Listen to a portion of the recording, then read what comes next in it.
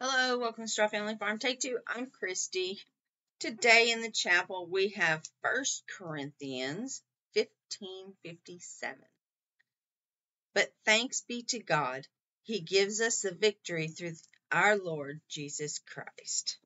So yeah, just keeping it together. Just having a lot of little issues. Last week I did not podcast because I didn't have time. Well, I had time. It's just roommate was on vacation all week, and I didn't have time to do it where it wasn't in the way of what roommate was doing. So, yeah, uh, just lots of little things. So, I am gonna start flat out with the sewing stuff. The only thing I've been doing crochet is I've been working on that white sweater. Okay. I'm doing the sleeves right now. And then once I get those done, I'm just going to keep going back and forth across the bottom. I did a little embroidery. I'm going to cover 2 weeks on this because I've been working on it just haphazardly. So if you remember, I talked about that garage sale that I got a little bit of fabric and some yarn, and then I had picked up these little bookmarks. And so I made 2, and I just matched the thread to the flowered ribbon, and I have blessed, and I have faith. So yeah, I made those 2. Now I did do one thing, and that is I used a stabilizer, but I also used, because I didn't know how this would do, I spooled the bobbin of the same thread so that if it did leak through, these wouldn't be ruined. I'm not sure that I got, because I'm not sure that I got them well. They puckered is what I'm trying to get at. They're very wavy and puckered. If I pull taut like it was pinned down, it looks great. But then when I took the pins out, not so great. So yeah, but just for regular, I think they look awesome. So I made those 2. Then because I had green spooled up, and actually I did these because I had green spooled up, okay? If you'll notice that green doesn't match exactly, but it's green, so that works. I did the 3 hankies. I'll make sure I don't have more peanut butter underneath my fingernails before I do this. I don't. All right. So I have the 3 hankies for the wedding, and I did bride. Oops. And there is a little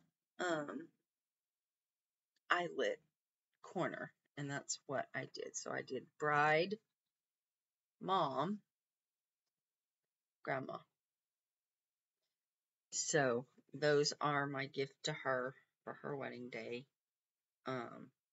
And I don't know if she's going to have a shower. I don't know if she's, I don't know what's going to go on. So I'm just holding on to them for now. So I did those little things. And then to top all that off, I finished the blocks. Okay. I've been sewing on them for a little bit now, and I finished the last row last night. I finished these 7. Now, remember, I've done 6 rows of 7.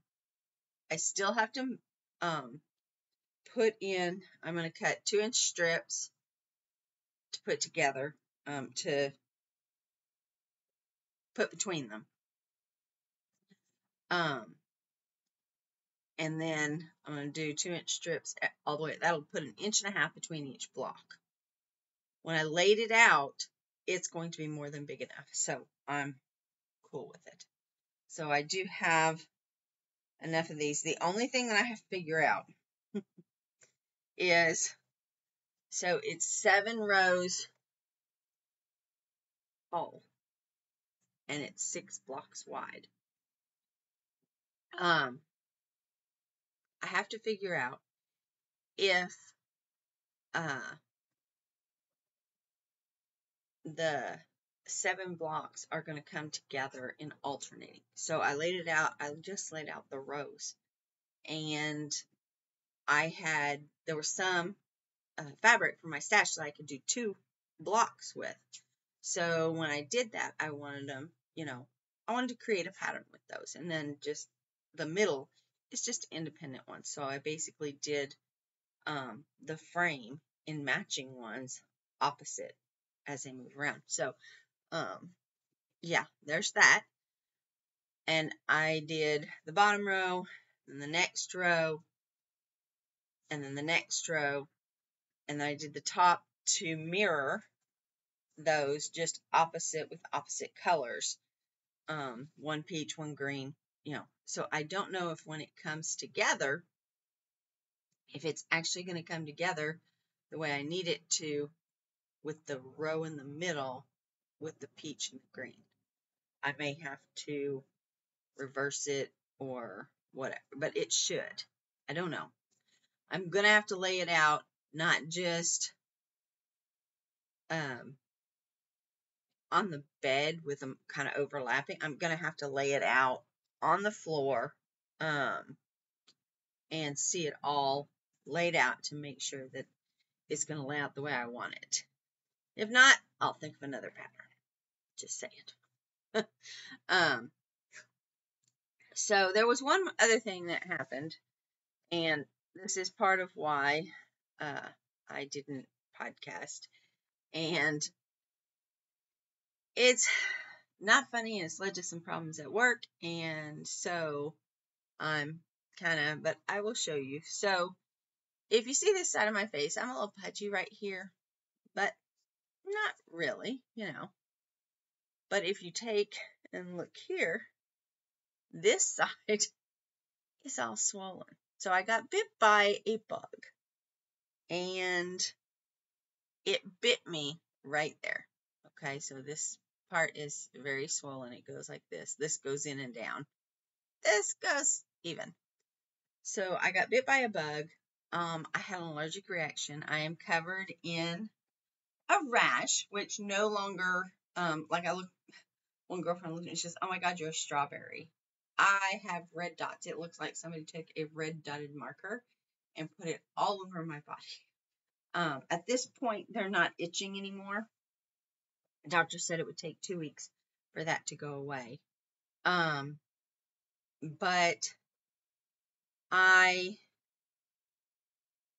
at work, I am not treated very fairly. And when I tried to take off, because Friday, all of this was swollen. Like my eye was half swollen shut. You couldn't see my little crow's feet. My nose, it was all puffy through here. Not enough that unless you really knew me, you couldn't tell because it was only a little bit puffy. Okay, other than this right here, which is like a friggin' softball. But if you didn't know me, you couldn't tell. Okay, and I was itching to beat the band. I mean, oh my God, everything itched. I couldn't sit still. So Friday we had a retirement party at work. One of the girls was off. They were short-handed. So I knew it and I went in.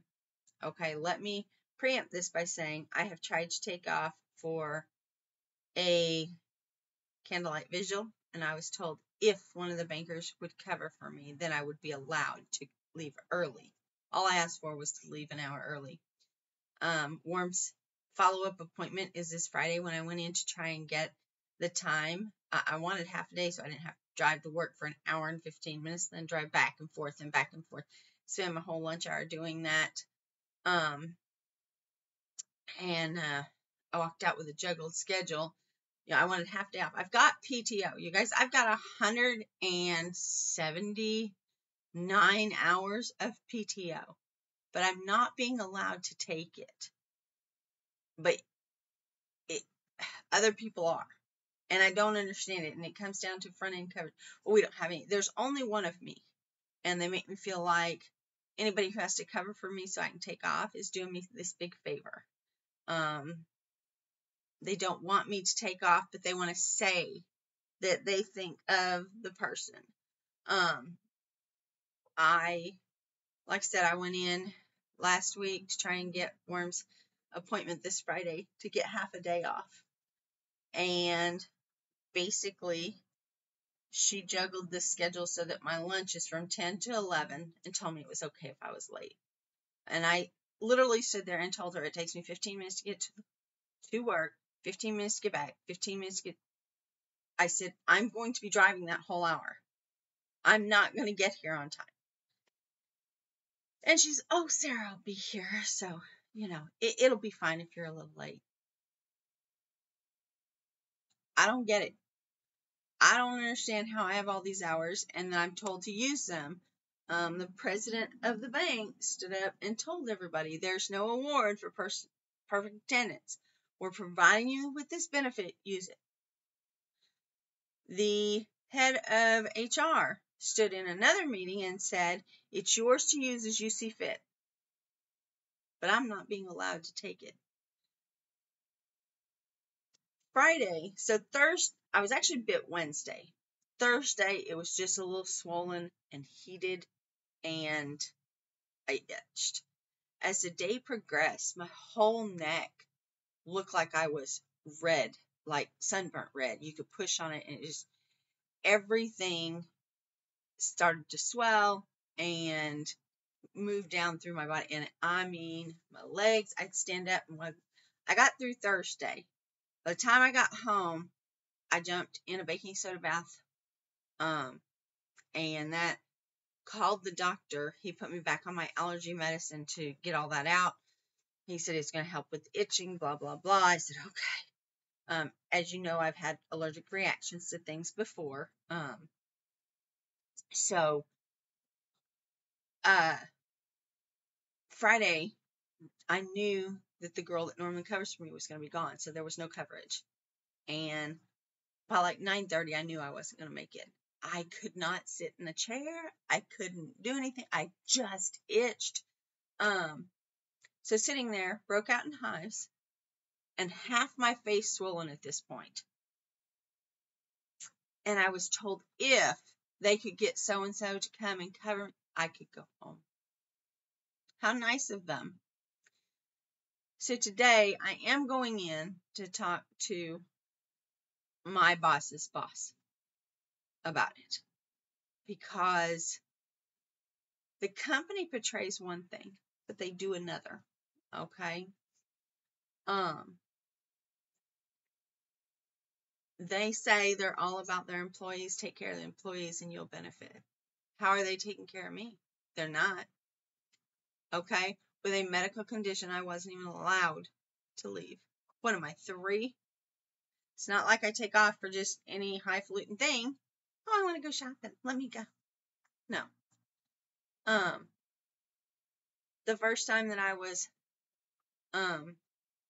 allowed to leave early for a candlelight vigil. Maybe she said it wrong. Maybe that was a mistake. Okay. When I came in to use PTO to take care of my dog's health, that became a pattern. When they refused to let me go when I was obviously in distress, that became policy.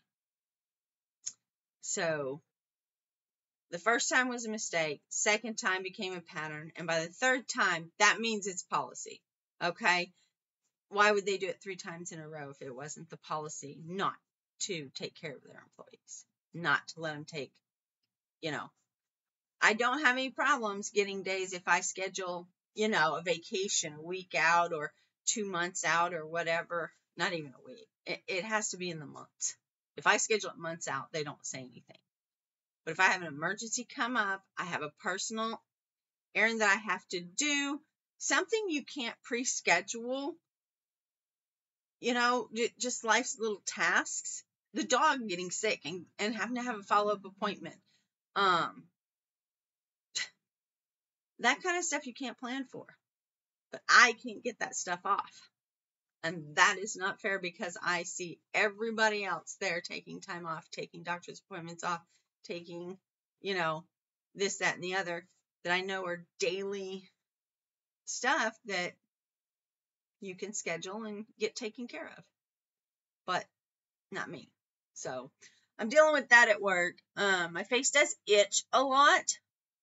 And it just drives me crazy. But this part right here, as you can see, is not the same as that.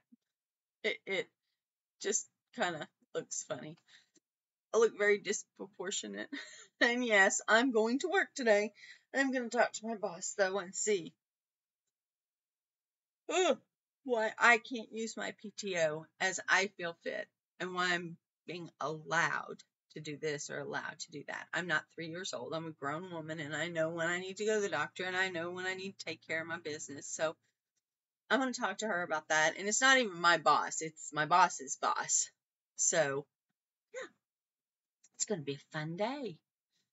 Anyway, I do plan on going by Hobby Lobby and picking up the material to do the strips. And then I'm going to start working on putting strips in between them after I get it laid out to make sure it is exactly how I want the pattern to work out.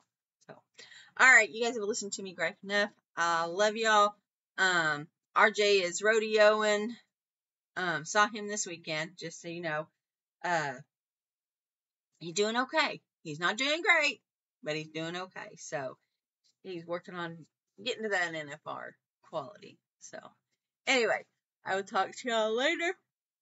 Oh wait, one last thing. The pond is full. Finally, after a year and a half of drought, pond at the farm is full again. So yay! They're out of drought conditions. All right. Thanks for watching. Have a great week, and I will see you next time. Bye.